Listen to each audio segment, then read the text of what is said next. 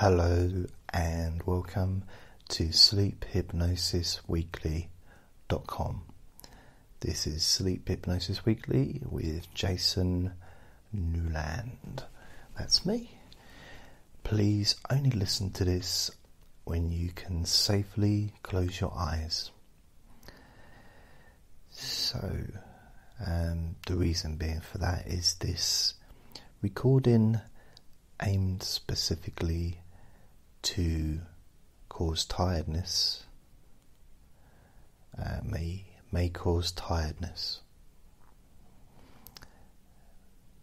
because that's such a ridiculous sentence. I kind of do the old only listen when you can safely close your eyes to try and cover every single scenario. So last week I started making these on a Friday. Because this podcast has been so popular, and I made the first 8, I think, or 7 or 8. No, it was, I don't know, 7 was it? Recordings a couple of years back. And because people keep coming back and listening to them, I thought, or because you keep coming back and listening, I thought what I would do is extend it. So originally it was a weekly course for 7 weeks or whatever it was. And so I did one last week. I've been thinking about doing it for a couple of months, and I thought, yeah. And so decided to do one every Friday, a new recording every Friday. Officially, it's Saturday where I am, but it's still Friday in other parts of the world. So I'm okay with this. It's a little bit late, but I'm sure you'll forgive me. Just to let you know that I also do recordings regular for sleep. One's called Deep Sleep Whisper Hypnosis. The website for that is deepsleepwhisper.com, and the other one is, the podcast is Let Me Bore You to Sleep, which is basically me just talking about nothing for an hour. And I tried to do them fairly regularly, like daily or every other day. My aim is to do them daily, and that website is letmeboreyouTosleep.com. All my podcasts are available on my Spreaker channel. There's about 35 podcasts now, I think, and also available all across the internet on lots of different podcast hosts like iTunes, Spotify, Stitcher, TuneIn, iHeartRadio, Podbean, this Spreaker, of course. There's lots of different ones. Right, I'll get on with this now. And just to let you know, if there was an advert at the beginning of this recording, that's the only adverts you're going to hear. It'll only ever be at the very beginning, and there won't be any adverts during or afterwards either. So just to let you know that it's, unless you've got it on repeat, I suppose, maybe, I don't know, but just generally right just at the beginning. And the idea is to try and to help me pay for this free service. So here we go. So it's Friday I think it was the 5th of May or the 3rd of May, I don't know. It was May anyway. It is May 2019.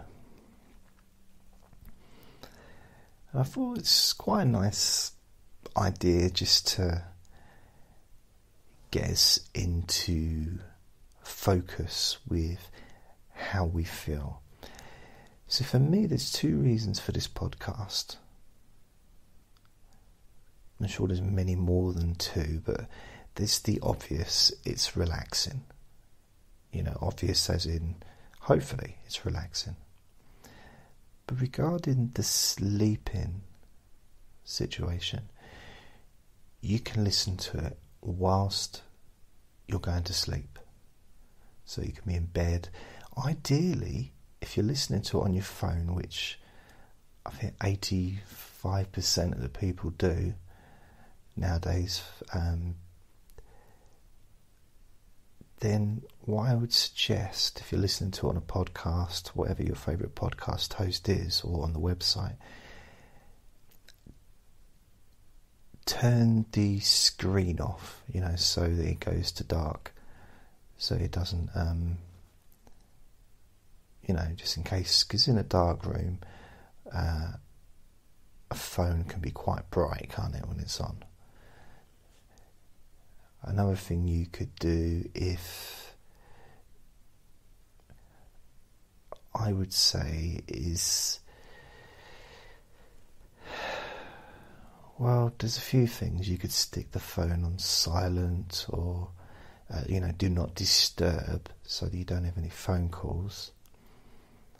Because I personally generally don't have my phone in my bedroom. I have it because I don't want to be disturbed by it. Because even when I have the phone on silent, the screen still lights up. Unless I've got to set the alarm, you know, for the morning to wake me up. Which I did today. And yesterday.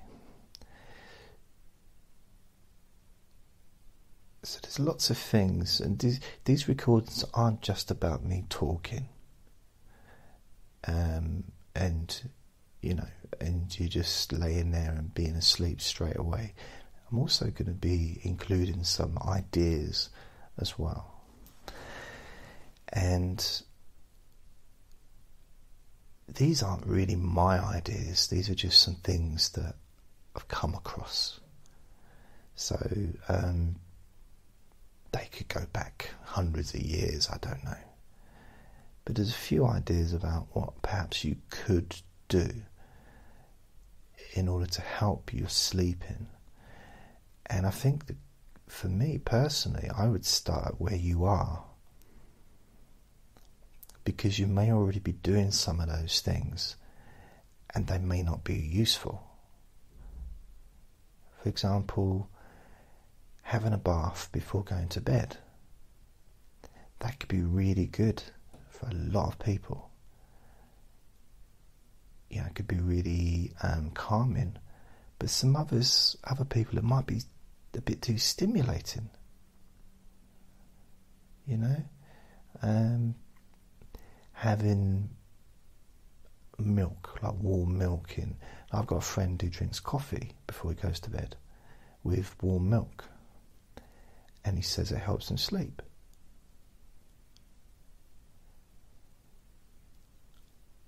I wouldn't drink coffee before going to bed. I would never recommend that. And no sleep book would ever recommend, I don't think, drinking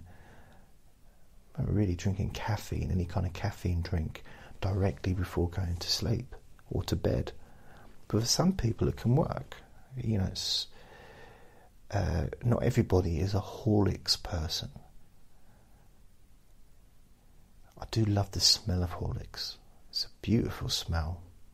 That's just me. I think it's this sort of cinnamon in, I think. So it's about finding what is good for you and what works for you. I want to say what's good for you. Ideally, do something that's not unhealthy, because, you know, if you eat like a big pie and chips and a bowl of ice cream and that sends you to sleep, if you do that every night before you go to bed, you're going to potentially have problems later on. Well, I've just found out that I've got really, really bad cholesterol, so I have to change my whole diet. And so it's about not always doing what works if what works is unhealthy. It's just finding what works for you. There's lots of different possibilities, and you might be doing everything exactly how you need it, and it's just the extra bit of me just talking to you and helping you to wind down and helping your mind to slow down and to realise that actually when you're in bed, you know, you can limit the amount of things that you do in bed. So, you know, it could be the only things you do in bed is sleep and read, for example.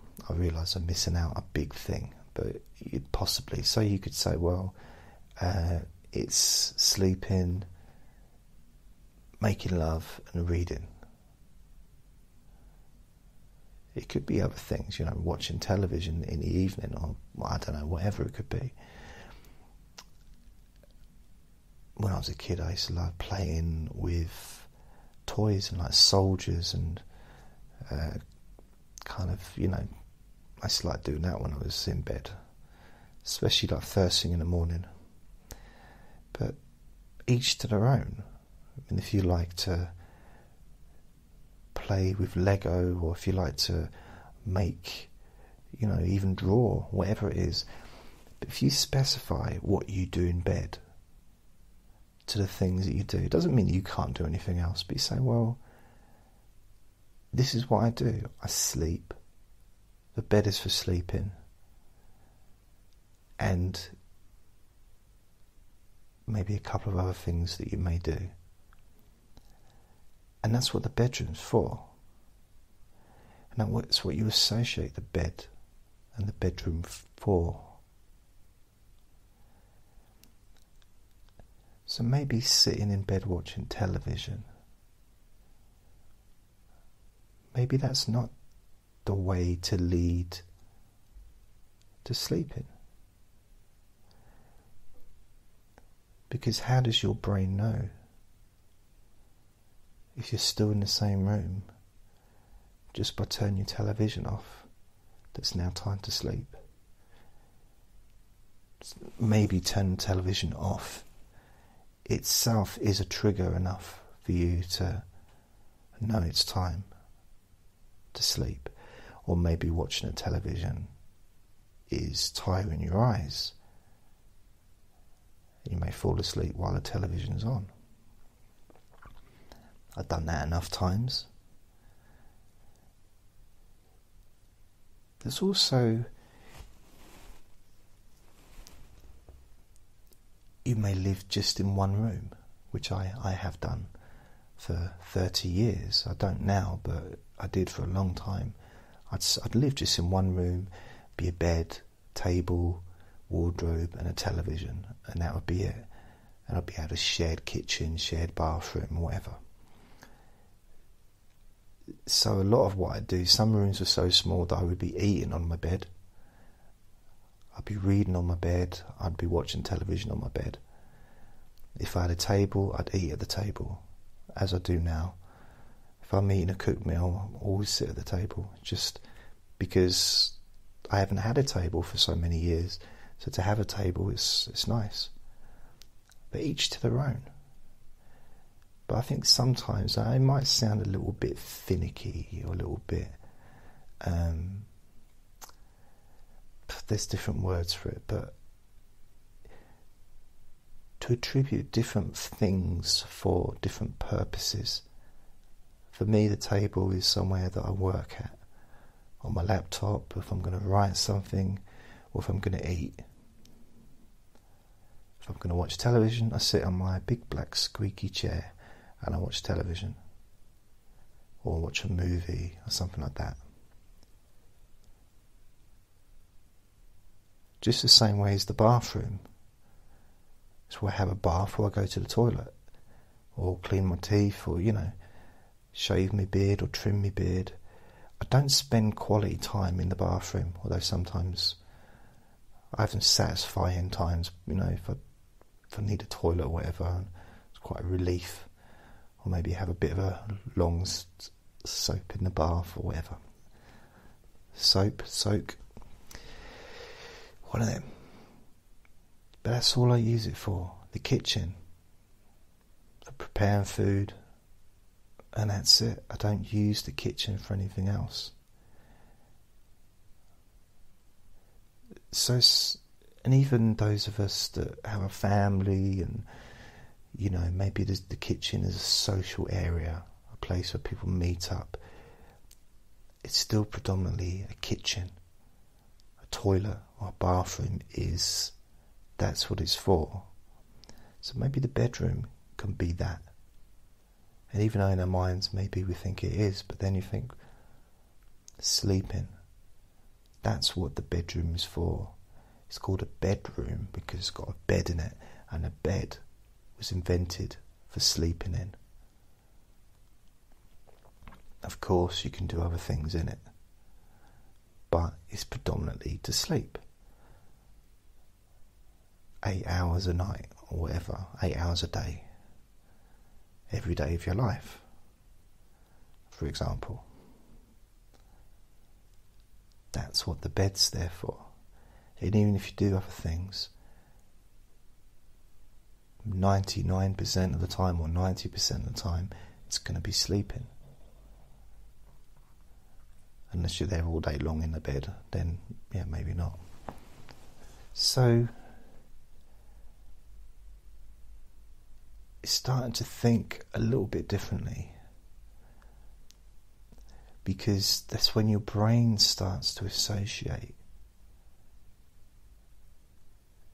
the process of shutting down at night or whatever time you go to bed. I'm aware that millions of people work during the day, millions of people work during the night. So people sleep at different times. So whatever the time is you go to sleep, or you're due to go to bed. Because think about it, in our minds, we know what time, we kind of plan the time we're going to go to bed. If you're working, you have to be at work at 9 o'clock in the morning. You know there's an hour journey to get to work. And you know it's going to take an hour really to get ready for work.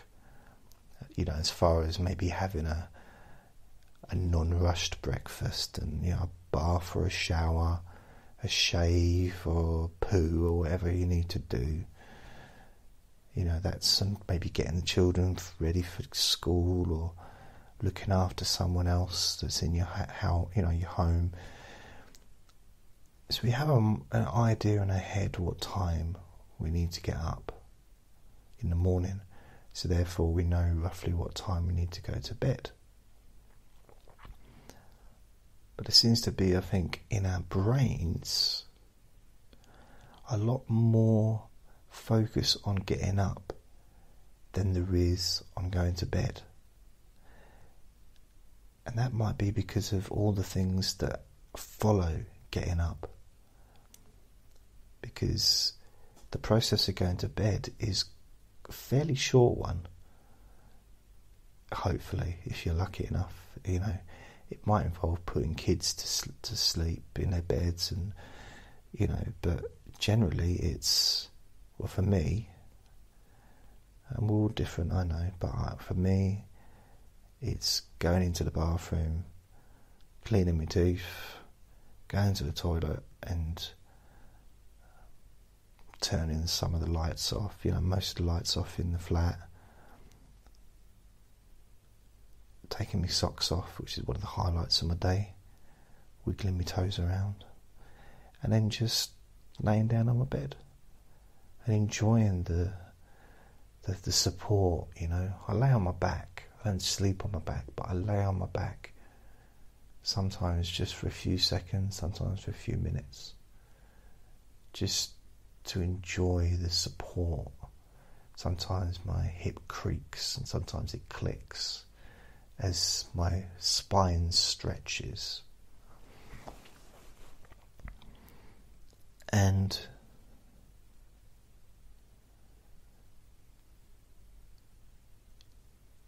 it's a very kind of short process. But I don't plan, and maybe that's the thing. There's nothing planned after that. I don't plan to go to sleep. It's well, I do, but I think it's one of those things that we just leave to chance. So you don't leave it to chance what time the bus is going to turn up, or what time the train is going to turn up, or when you leave for the airport when you go on holiday. You don't sort of, if you've got to get up at 5 o'clock in the morning to, because you've got an early start to get to the airport because you've got a family holiday and the flight is at maybe 11 o'clock. You don't just leave it to chance that you'll wake up on time. You set the alarm.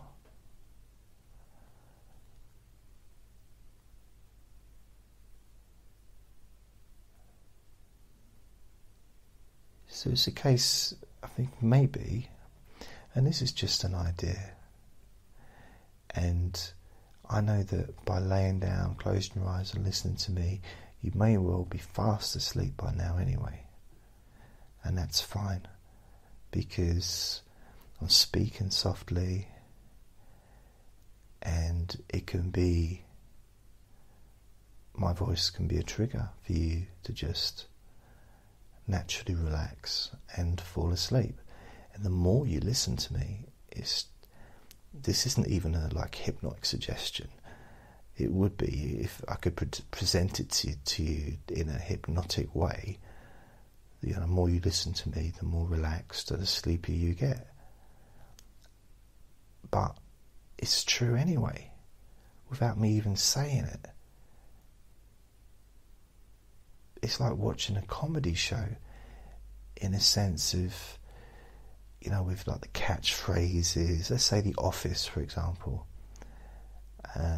or Friends, or I really should get up to date, shouldn't I, with the local comedies, but whatever the comedy show is where you are, different countries have their own popular shows, don't they? You expect it to be funny. You expect it to be funny. If you go and watch a movie, like at the moment, the Marvel Endgame is the big movie on.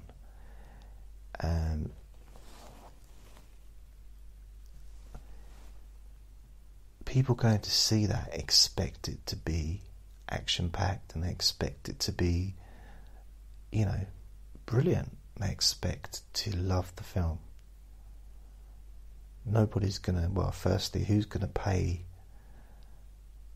£12 or however much it is to go and sit in a room full of strangers, to a darkened room full of strangers, to do something that they don't expect to be nice? It's an expectation. It's so powerful. See, I'll be honest with you, when I wake up, when I go to bed, I expect to wake up tired.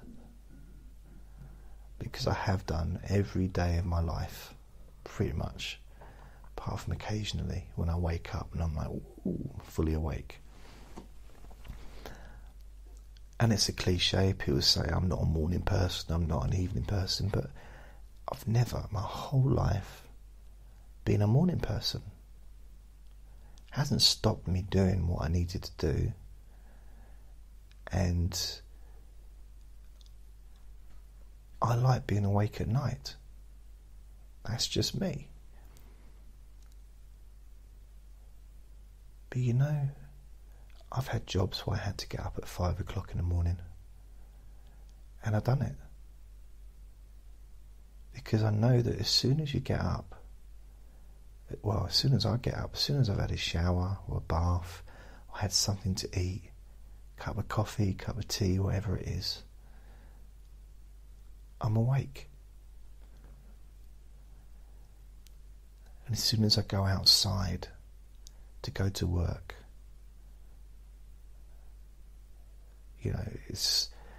I live in England, so 80% of the time throughout the year, 80% is, let's say, use the word refreshing.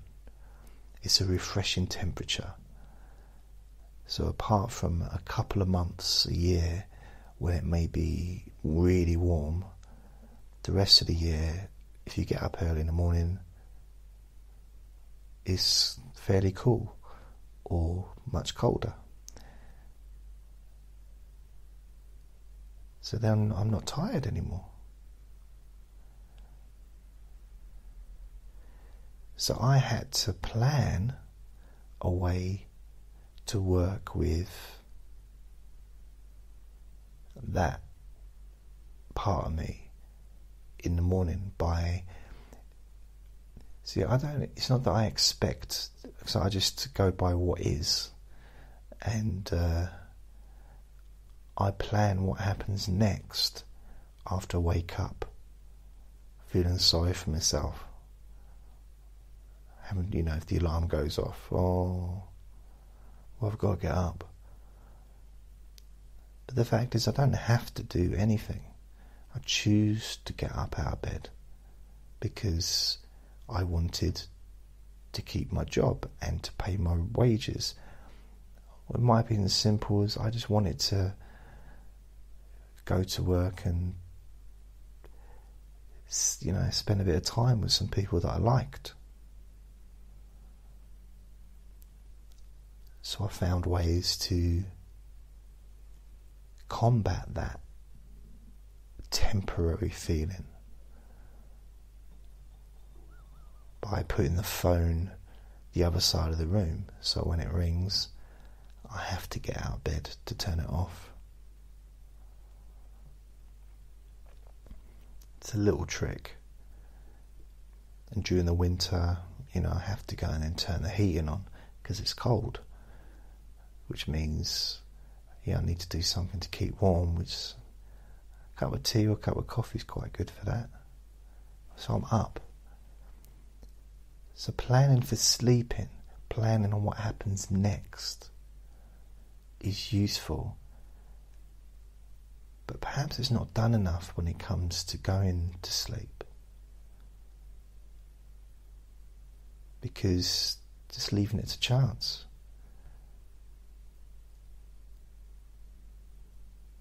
Maybe we can do more than that. Maybe we can do something a bit more useful than just leaving it to chance.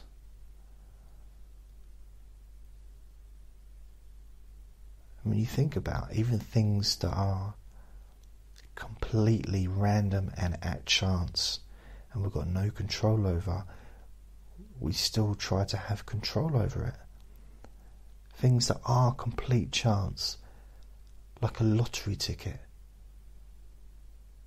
How many people listening to this buy lottery tickets regularly and they put in a specific set of numbers, maybe correlating to the births of children or to some special occasions in their life or parents' life or children's life, something that means something. So we don't leave to chance something that is complete chance.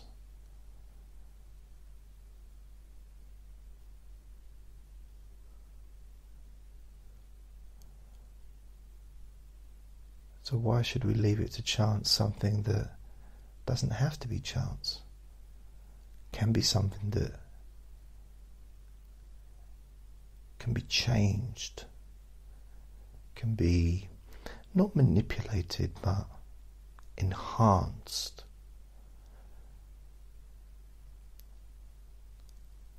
with that expectation. See, because of my calories intake and stuff, my cholesterol levels, I'm going to have to stop eating fast food or anything like that. But I know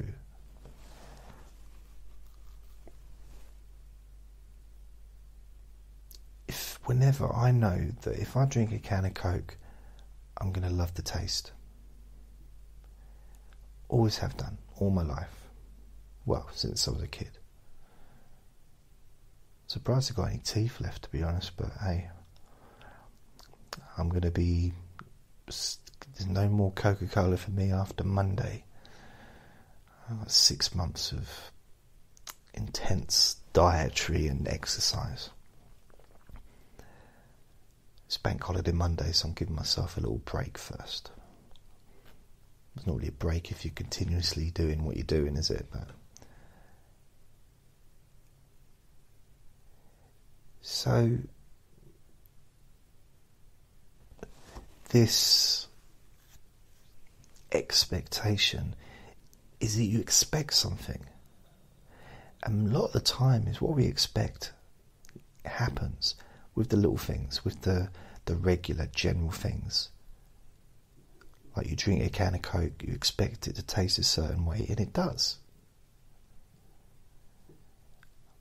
I think some of the other brands have had trouble with that because they tried to change the taste, and people don't want it changed, they just want it to stay the same. Something nice with... It's something nice to have something that stays the same in an ever-changing world. You know, I quite like visiting my childhood town that I grew up in from the age of 7 to 18. Because it's, apart from the town centre with the different shops changing, it's stayed the same. You know, there's a few changes here and there, but it's pretty much stayed the same for a long, long time. And I like that, because things are changing, and they're supposed to change. It's natural, because anyone that moans about changes, they don't moan when they feel ill and they start to get better. Because, you know, when they're feeling ill, they want change. They want change to happen. So change is a good thing. Nothing stays the same. It's also not a pleasant thing sometimes, obviously. So expectation.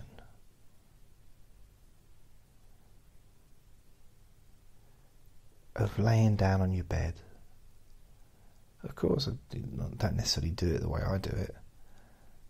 I don't mean laying down. I don't do like a big dive. I don't, you know, climb up a ladder and jump onto the bed from the top of the ladder. But I don't mean getting into bed differently, although we all might do that as well. But with my bed, you could only gone to the bed from the right hand side.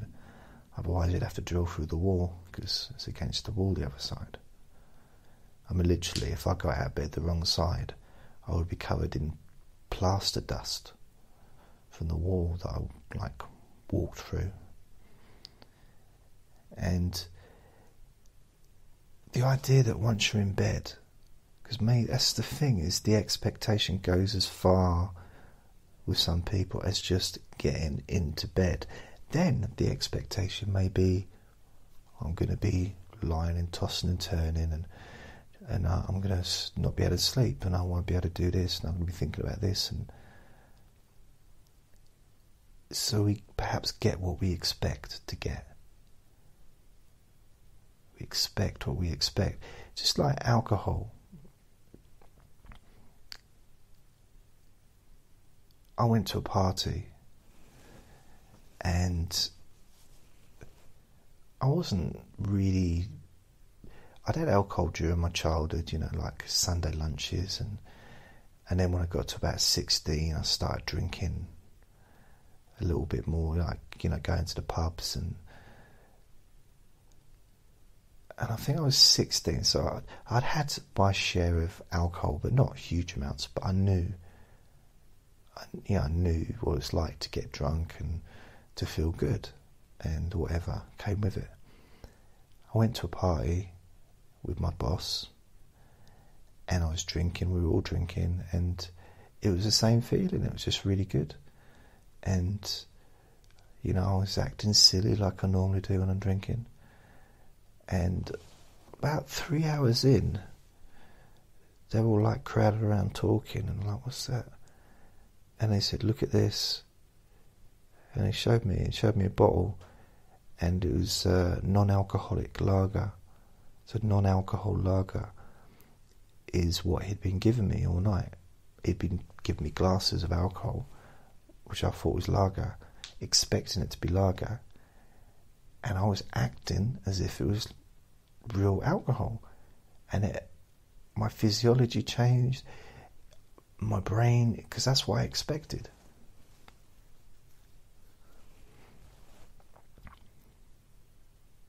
Apart from the embarrassment, to be fair, I was very embarrassed. I was angry as well at the time, but it's quite a horrible trick to play on someone, especially if it's only one person as other people, so, but anyway, the point is, my expectation got me drunk. I expected the alcohol to be good, and that's what did it.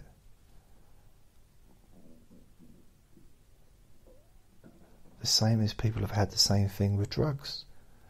They've been given something that isn't even drugs, and they've gone on a trip, or they've got high, because that's what they expected it to be. Expectation is amazing. Powerful.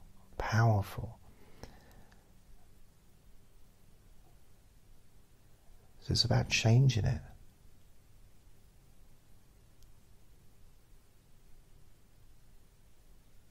So I would never trust a drink that was handed to me from that person again. I wouldn't trust that it was alcoholic. And chances are, if it was alcoholic, I possibly wouldn't get drunk, because I'd expect it to be non-alcoholic. It worked the other way as well. These tests have been done with pain. Someone thinking about something being really, really cold, and really, really cold, or really, really warm, and the hands being really warm, and they can have the hand in freezing cold water for much longer periods of time because they're feeling warmth, even though it's not, because they're expecting that. They're kind of convinced that that's what's happening.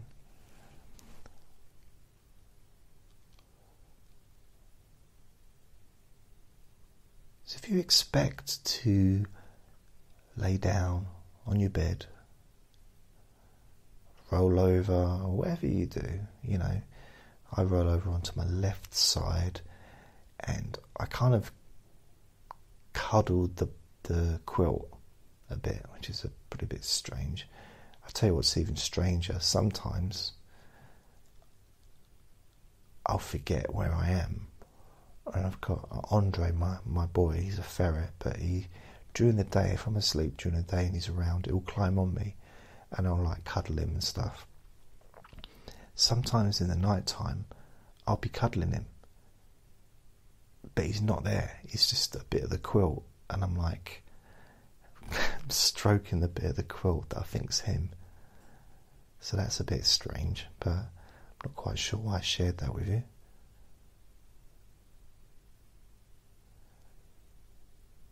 So when you lay down on the bed, what do you expect to happen next?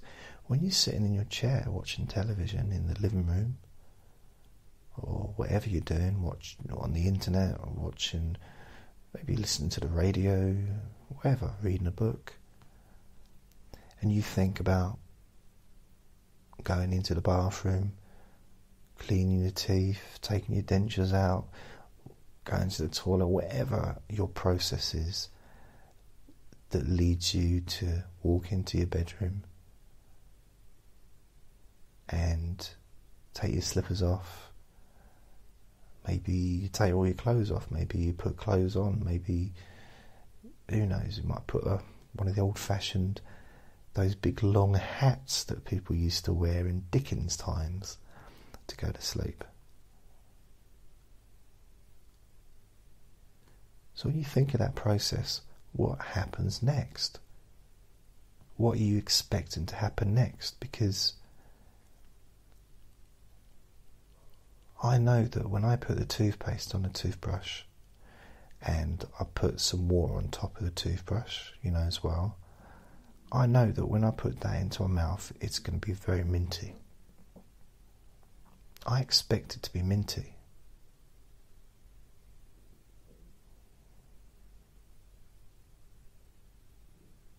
So I know what's going to happen next.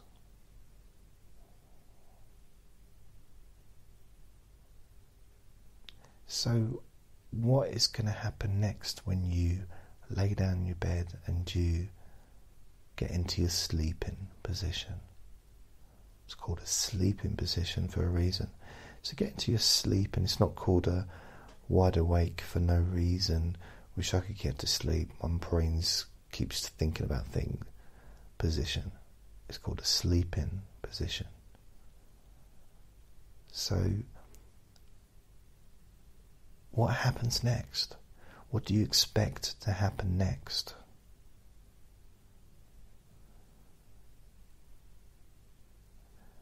Not what would you like to happen next, although that is hugely important, but what do you expect to happen next?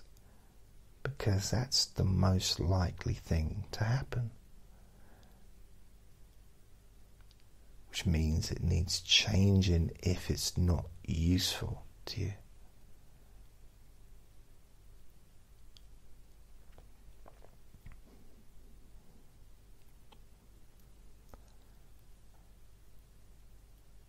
You can start to fantasize. That's what hypnosis is.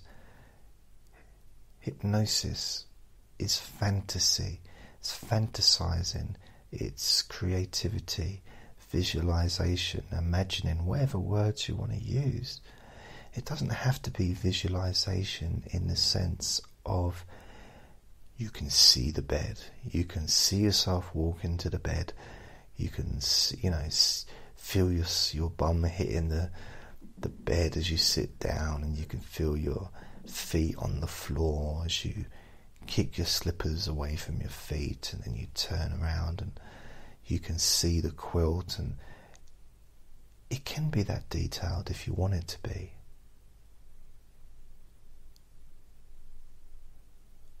Or it can be a feeling.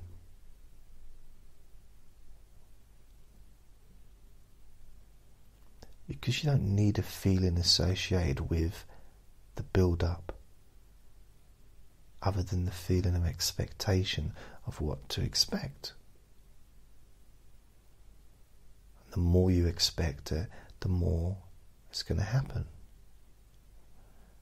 And to expect to just drift off to sleep.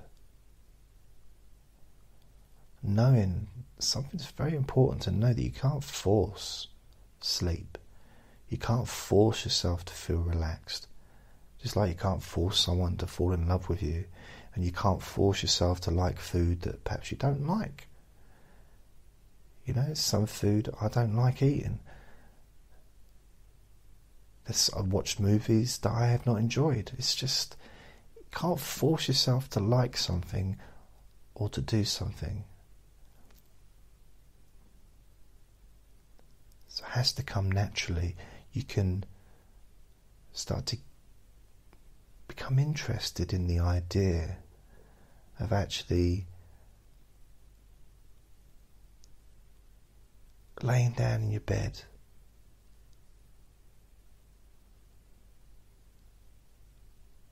giving yourself a hard time because you're not asleep yet.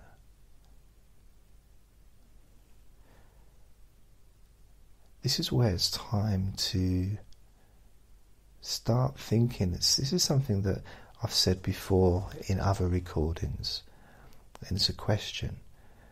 Would you say that to a small child? So the question is, the things that you're saying to yourself when you're lying in your bed, and maybe the sleep hasn't come as quickly as you'd like it to be. You know, and you're still lying there, maybe you're on the bed or still awake after however long. Maybe you start calling yourself names and criticising yourself.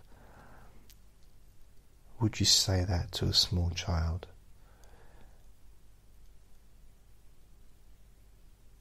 Hopefully the answer would be no. But imagine if you did. How would it help?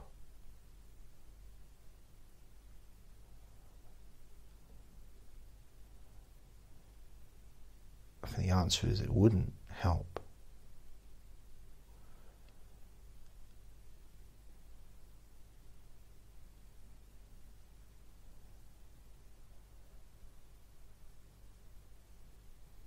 Just reminds me when I was a kid and I'd be sharing a bed with my brother or sharing a bedroom with my brothers.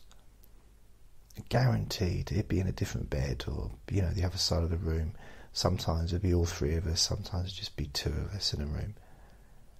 Guaranteed, like at least a couple of times a week, I'd hear, Jason. And I'm like, what? Are you asleep yet? It was like a little game, you know. You wouldn't do that to someone. Well, maybe as a child to another brother or something, perhaps you would, but... And it's quite funny, to be fair. I think I've probably done it as an adult as well, but not really when they're asleep. Just sometimes I've been in a bed with someone and they've gone very quiet. And I kind of wanted to make sure that they were still awake. Very conscientious about laws. But the thing is, with expectations regarding... Because you know what? When you start focusing on it, when you start focusing on what happens when you're actually lying in your bed and what you expect to happen when you're lying in your bed, when you start focusing on that expectation, it changes. Because you know that part that has been, maybe you felt it's been keeping you awake, and that part of you where your brain's been sort of going on and it's kind of just like a bit too active. I mean, firstly, it's important to, I would say, recognise and appreciate that you've got an active brain. That's a very good thing. It's just at the wrong time. You know, it's like farting at a wedding, in a wedding ceremony. Farting's great, it gets rid of the gas. If you didn't get rid of the gas, at the very least you'd be in a lot of discomfort. So we need, if, you know, people, was it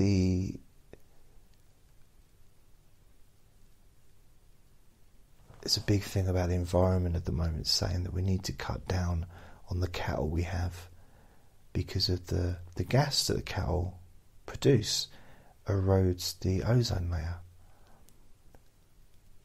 But if the cow didn't let that out, there would just be lots of exploding cows all around the world. You'd just be hearing big bangs continuously. So having an active mind, we like to say overactive, don't we? As if we have to put ourselves down. What, I don't know, like, oh, it's overactive, like we have to be negative. There's that part of the human being that seems to embrace negativity when it's not needed. Because actually having an active brain is an absolutely beautiful thing. It means that your brain is working. It means that you can think, and that you can think about different things, and that it means that you're creative. It's just not useful at certain times.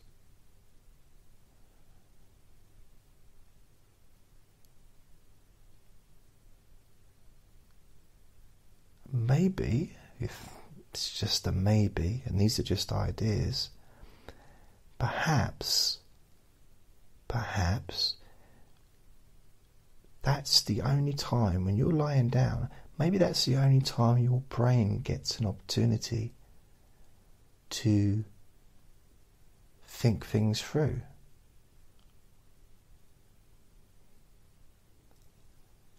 And it takes that opportunity against your will, really. You don't want that to happen, but it's doing it because it has to do it. And the only reason it has to do it is because it's not given the chance or the time to do it any other time.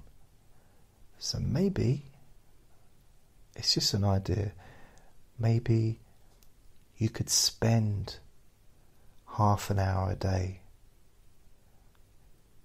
when you're awake, giving your mind the time, maybe an hour a day, however long it takes, giving your mind the time to maybe process, to think, to work out stuff, to plan, whatever it may be. It may involve writing a diary, or just planning things on a piece of paper or in a book. It may involve talking things through with somebody. You could even do what I'm doing here. You could just record yourself and then just get rid of it, or keep it, or put it into a podcast, whatever it is, But the point is, you've managed to give your mind that space that it may need.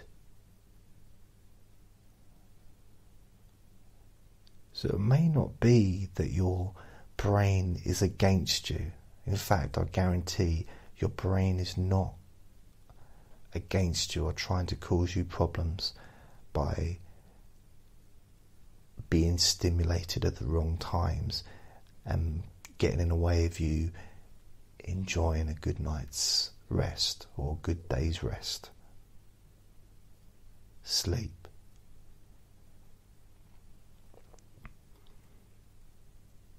But maybe by giving yourself a bit of space,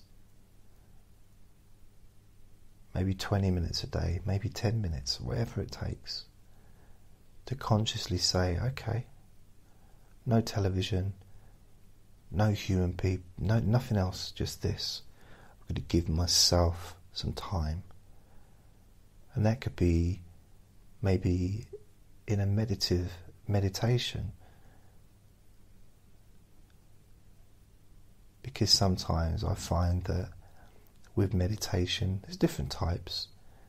I quite like the meditation where I just sit here and I let my mind do what it wants to do. Don't try and control it, don't try and do anything. I just let I let the thoughts just come, and I don't respond to the thoughts, I just let them come and go. And even if it involves working out what I'm going to do next week, or what I should have done last year, or, the things that maybe are relevant to some point, maybe very relevant, maybe not so much, like the past, but still things that are perhaps been on your mind. So if you allow yourself to feel physically relaxed, and if that's the only time that you're that some of that stuff comes into your mind, then allow yourself to feel relaxed for a period of time when you're awake, so that those thoughts can manifest and just do what they need to do. And then when you think about going to sleep, going to bed, you expect to just drift off. You don't demand it. You just expect it.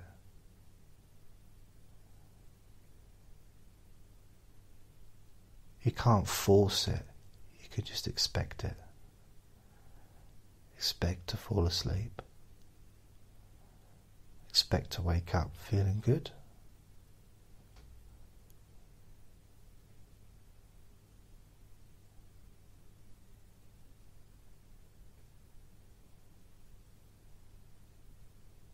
Expect to fall asleep. Just in the same way as you can expect to lay down on your bed and feel relaxed instantly, because it's a relaxing surface. And if it isn't, get yourself a new bed.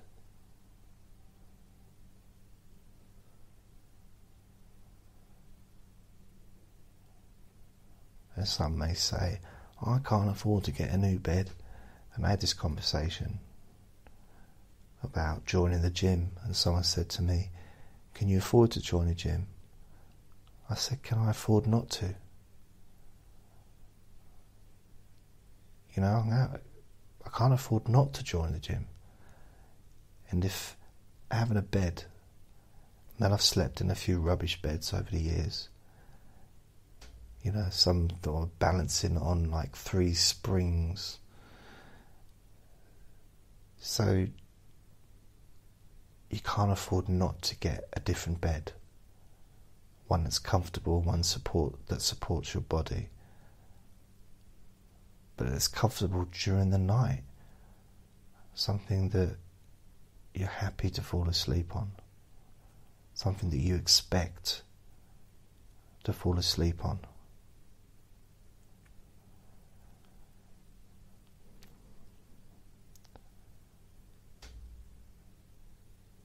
And if you're still awake, I'd say thank you for listening. Chances are you may have fallen asleep, so I won't do any kind of count back or anything like that. And if you are still awake, what I was saying earlier is some people listen to this whilst going to sleep. Others would listen to this in order to help them to go to sleep when they go to bed, in the same way as someone might listen to a stop nail biting kind of session, or, you know, losing weight. And I would say that if you do like this recording, or if there's a specific recording that you like and you really kind of feel for what's being said, then maybe listen to it a few times, if you want to, of course. But whether you listen to it once or 100 times, you can gain the benefit of the words because they have sunk in. Sometimes it only takes one sentence to change your life, which is why I quite like reading self-help books or listening to audios, because every now and then something comes up and it's just like, wow.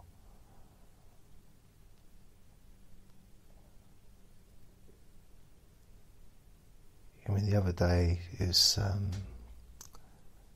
I was feeling sorry for myself for some reason, and I couldn't be bothered to do anything, and I was just on the internet and a thing came up and it said, it was just a really like positive thing, and it said sometimes it's better to do anything than to do nothing. And this was in regard to procrastination, and I thought, yeah, and I went out and had a really good day. And yeah, maybe it didn't transform my life, but it transformed that day. And something that happened on that day may have subtly transformed my life without me even realizing it at this point. Sometimes it is the little things.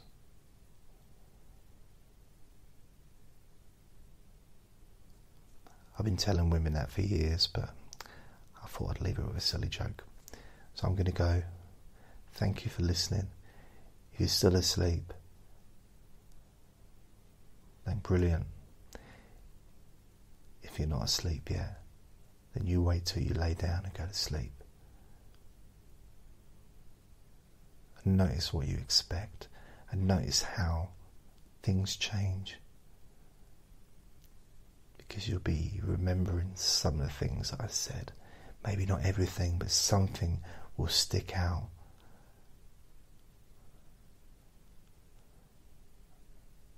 And you only need one thing. Remember Kaplunk? Remember the game Kaplunk? With all the little sticks that go through from one side to the other, with this big, like, plastic tube. And there's all these marbles. Is that the one Kaplunk? I think it was, yeah. And you pull the things out. See, it only takes one. The wrong one or the right one to take out, and the whole lot goes. Was that Kaplunk, or am I thinking of a different game?